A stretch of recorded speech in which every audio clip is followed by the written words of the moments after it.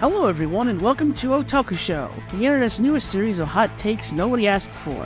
I'm one of your hosts, Alex. And I'm the other host, Jack. And boy, do we have a real doozy for you all. Now that the Yonko saga is over, gain some real insight into the two highest active bounty crews in the series, the Big Mom Pirates and the Beast Pirates.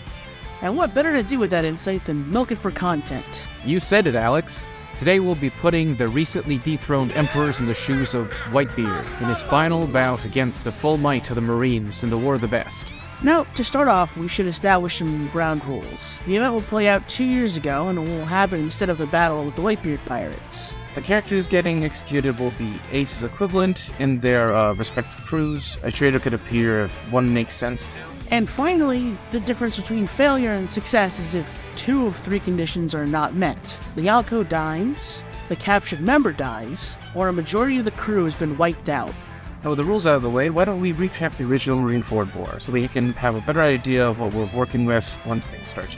Good idea, Jack. So, for those of you who remember, we'll be brief. But the War of the Best was sparked by the capture and scheduled execution of Portcullis D. Ace, the Whitebeard Pirates' second commander. The execution took place in the, at the time, Marine headquarters, with the full force of the Marines on guard, along with 5 of the civil lords of the sea. Blackbeard isn't there because he's still recruiting an Impel down, and Jinbei isn't there because he's abstaining from fighting due to his connections to Whitebeard. Whitebeard, using bubble coating, sneaks his flagship and 2 others into the main harbor. Then using his Evil Fruit, he creates a tsunami, which is frozen by Aokiji, thus creating a battlefield for the 2 factions.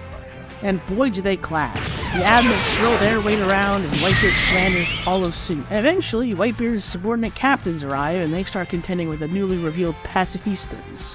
Eventually, Luffy and a selection of prisoners from Impel Down arrive and start causing havoc in favor to Whitebeard.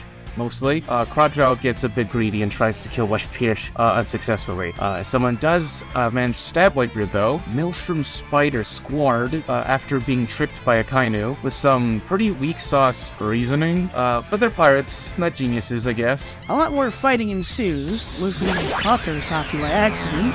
Ace gets out thanks to a cleverly disguised Mr. 3, and he is then killed after some playground taunting by a Kainu. Very sad.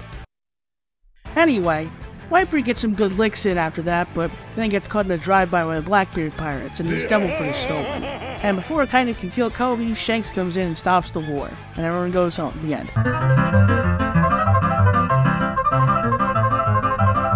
Now we'll bring up the key moments as they become important later.